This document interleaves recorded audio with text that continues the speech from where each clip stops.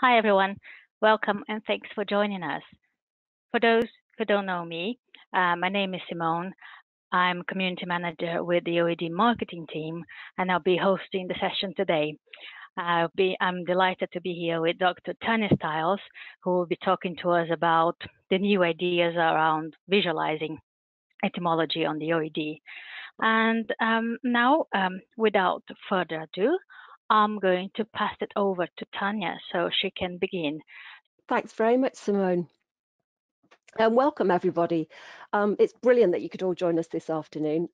First, I want to thank you so much for setting aside this hour at what I know is a really busy time for everybody. It's very much appreciated.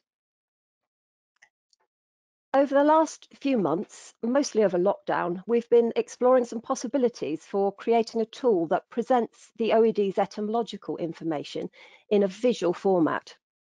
And today, I want to share some of these first ideas and sketches with you, fresh from the drawing board, really. So I must stress from the outset, this tool doesn't exist yet, even as a prototype.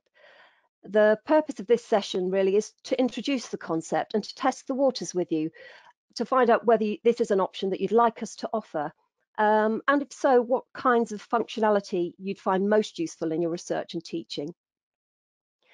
So I'm going to spend the next 25 minutes or so presenting, and then I'm going to leave the rest of the hour for questions and discussion. Your insights will be really invaluable to us as we look towards future developments. So I do hope when the time comes, you won't be shy. So first things first, why would we want to visualize etymologies? Over the past few years, quite a lot of research has been going on at Oxford Languages to find out just how the OED dataset is being used in the academic community and to identify ways in which we might meet needs better. In this consumer outreach, etymologies are consistently singled out as an aspect of the dictionary that users value particularly highly, which is great. Another message that comes through loud and clear is that a lot of researchers are quite keen to make more of the etymological information that the OED offers. In fact, in a survey that we did recently, when users of the OED were asked what they would do with unrestricted access to the whole of the dictionary's dataset, the fourth most popular answer was that they would like to explore etymology more deeply. And it is true that while our etymology data is extremely rich and detailed, and we're really proud of it, using it to its full potential isn't always straightforward. There's another factor. There also seems to be a large general demand for etymology visuals and for infographics recently, and for applications and websites that generate them. Quite a lot of products like this have been launched in relatively recent months, and here are just a few.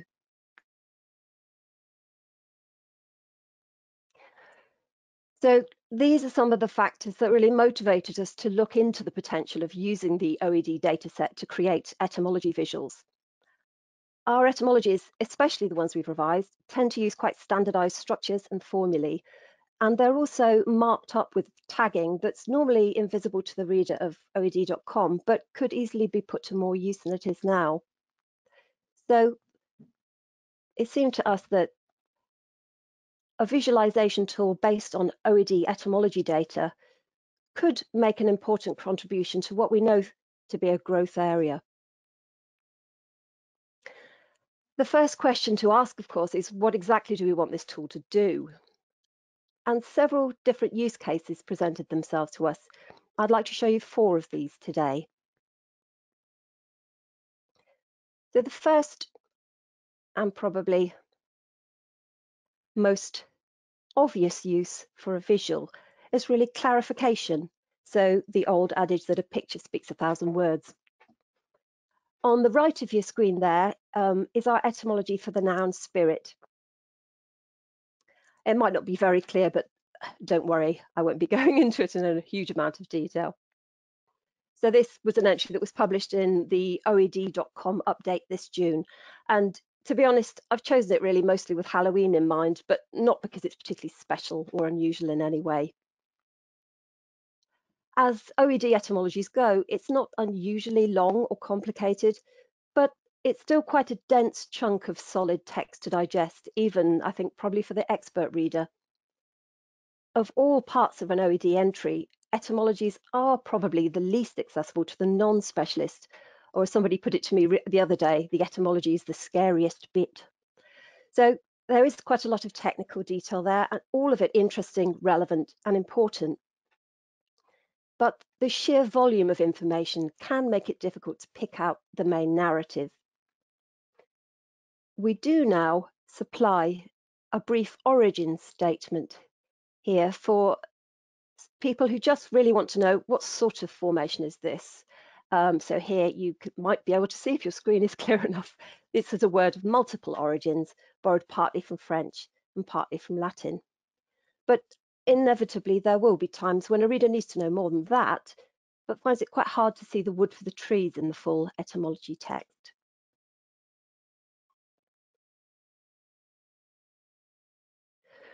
So here's how we think a visualization tool might go some way to meeting that particular need. It could use the etymology data to generate a simple flowchart of just the main transmission of a word in an entry, giving a level of detail that sort of bridges the gap really between the minimal origin statement and the fuller etymological discussion below. The diagram, we thought, could then be used alongside the full text as a sort of explanatory visual aid to make its content more accessible and easier to use and navigate. So perhaps it could provide a handy sort of outline or research or summary for the researcher in a hurry, or maybe serve as a sort of friendly guide map to the full discussion for a student who might otherwise find it a bit intimidating or confusing. So to focus in on some of the features of this transmission map. So you can see here it's presented in a timeline format, moving forward in time as you read from left to right. So this effectively works in the opposite direction from the written etymology, which starts with your English word and then moves backwards in time, step by step, through ulterior etymons. But this seemed to us quite an intuitive way of presenting the information and possibly a useful alternative to perspective to the one given in the etymology text proper. And it should be easy enough for a visualization tool to allow users to set their own preferences when it comes to the sort of direction of flow. Lexical items on the transmission pathway are then presented with brief glosses in boxes here.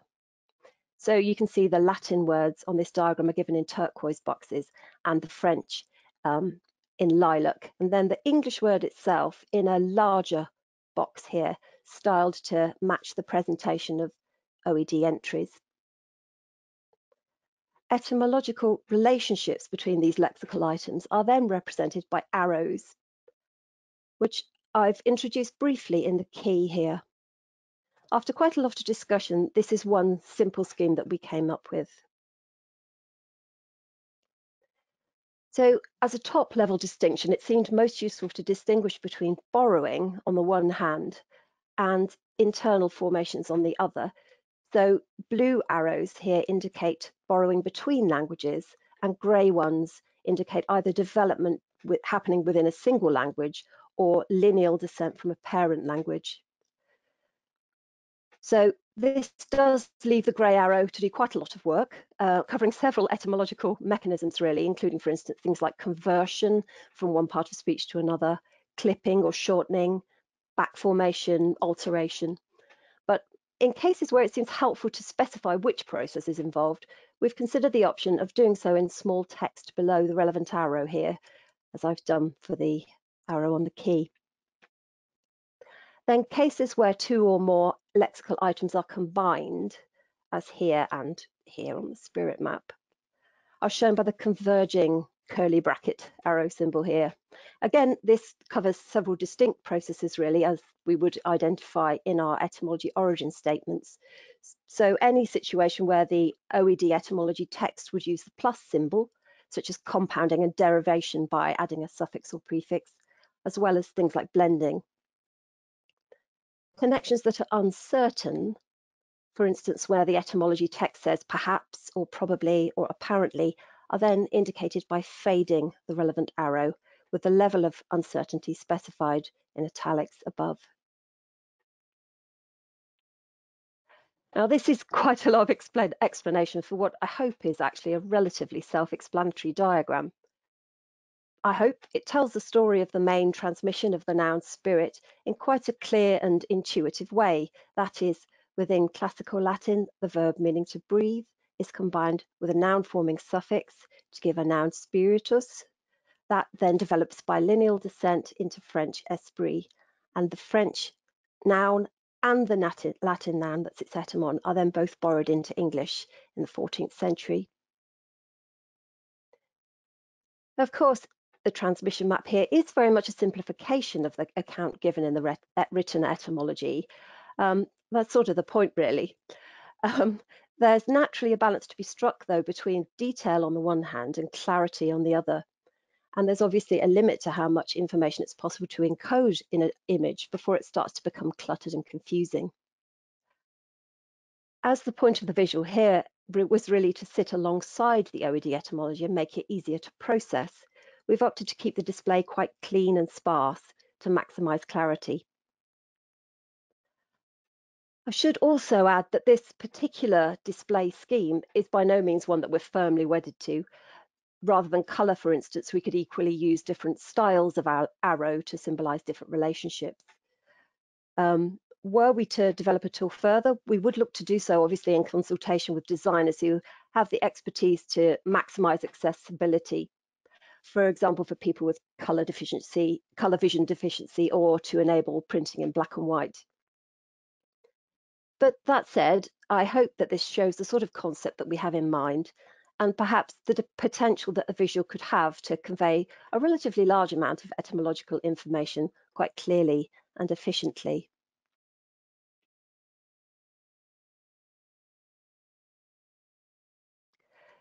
So now to our second use case for a future visualization tool. The etymology section of the entry for spirit we've just seen probably contains pretty much all the information that most readers would want to know about the route by which that word came into English. But the same can't be said for every word by any means. So often the transmission pathway of a word will be split across several OED entries.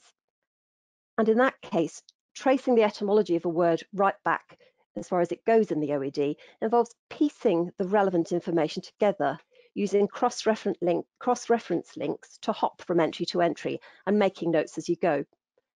This can be quite time-consuming and laborious. For instance, imagine that you want to know the ulterior etymon of the word melon. So you look that entry up in the OED. And the etymology at melon noun 1 tells you that it's a 14th century borrowing from French, that this immediate French etymon is descended from a post-classical noun, mello, which in turn is probably shortened from an older Latin name for the fruit, melo peppo. But if you want to find out where that came from, then you need to leave this entry by following the cross-reference to the entry melo pepon to pick up the trail there. Again, though, that only gets you so far. It tells you that the classical Latin fruit name is a borrowing of a Greek compound and identifies the elements that make it up. But for their etymology, you need to up sticks again and hop across to the OED entries for male noun 2 and pepon noun. And then the ulterior etymon of Greek pepon is covered at yet another entry, the noun cook. So in fact, if you want to trace the entire transmission pathway of the word melon back as far as it goes in the OED, you need to consult not one entry, but 5. A tool designed to generate transmission maps of the kind that we saw at Spirit should be able to do a lot of this legwork for you by automating the process of entry hopping to join all the relevant information together and then presenting the word's entire transmission pathway in a single visual. If a user were keen to know more detail, then this would still be available in the full etymology text of the individual entries, which I've linked in the box here. But a visual could be a useful way to save time and effort in this sort of situation, synthesizing actually quite a large amount of information and presenting, I think, a useful overview.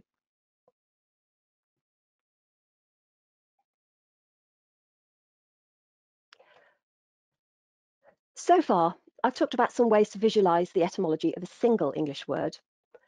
Building on these ideas, we have also experimented with some ways in which a tool that maps transmission pathways might actually be used more adventurously to reveal etymological connections between different words in the OED and allow you to explore them. So imagine, for example, you just use the tool like we did just now to map the transmission pathway of melon.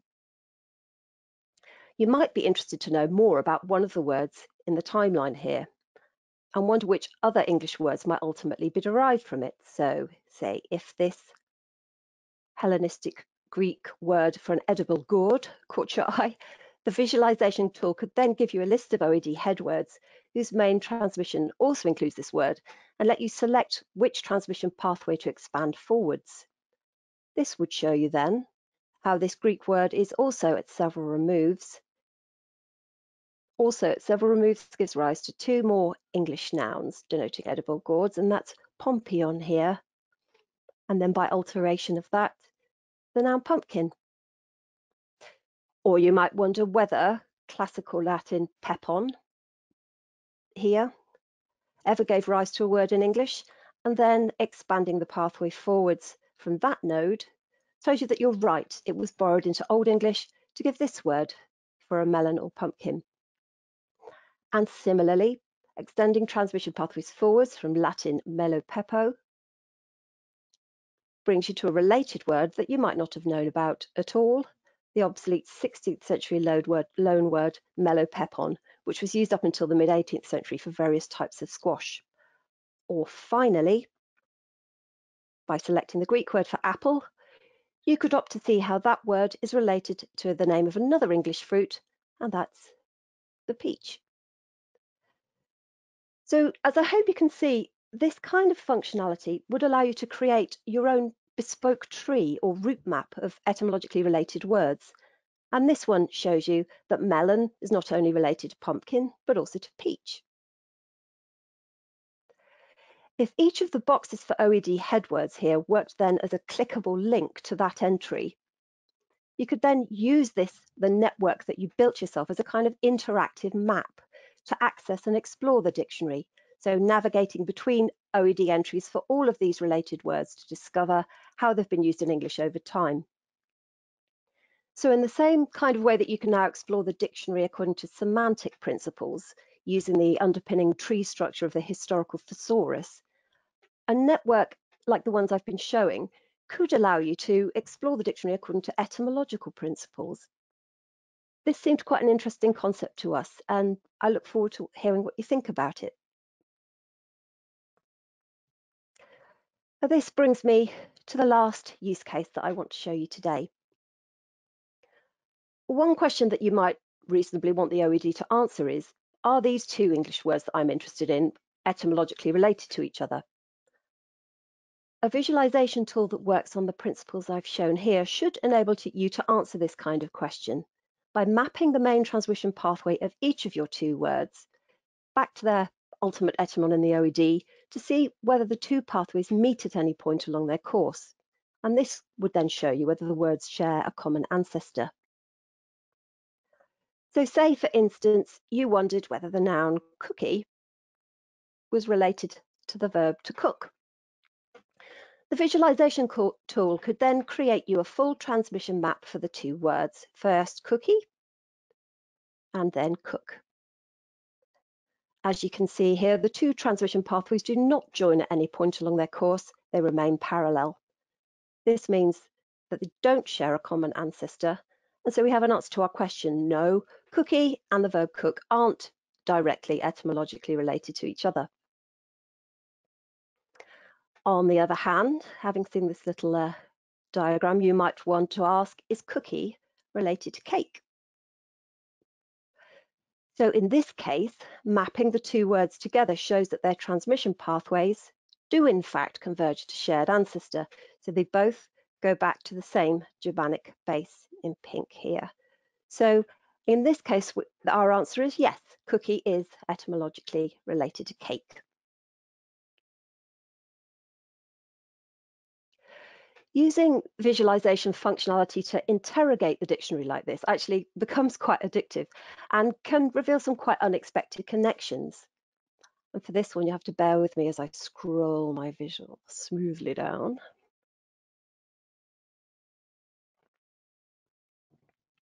For instance, you can find out that cook might not be related to cookie, but it is related to biscuit. And then all the healthy fruit and vegetable words that we looked at earlier are related to biscuit too. So melon, pumpkin, and peach, and friends all ultimately go back to the same Indo-European base here, meaning to cook. Incidentally, I'm not sure whether that means that a chocolate biscuit counts as one of your 5 a day, but I would like to think it did. And again, as well as revealing etymological connections, a map built this way could provide a way for you to access the OED, navigating between the entries marked on your tree by using their boxes as clickable links to open and explore all that they have to offer. So, to sum up, everything I've presented here is a mock-up built by hand, by human, in fact by me, from OED etymology data. And I've just mocked up really one possibility for using visualization to explore the dictionary and hence the language. I hope I've given an idea of the kind of functionality that a future tool might be able to provide and some of the research questions it might help to answer. I just wanted to say a big thank you to you, Tania, for presenting this. This was really very interesting. Thanks again. Wishing everyone a good day or evening or morning, wherever you are. So from us for now, it's a goodbye. Goodbye. Goodbye.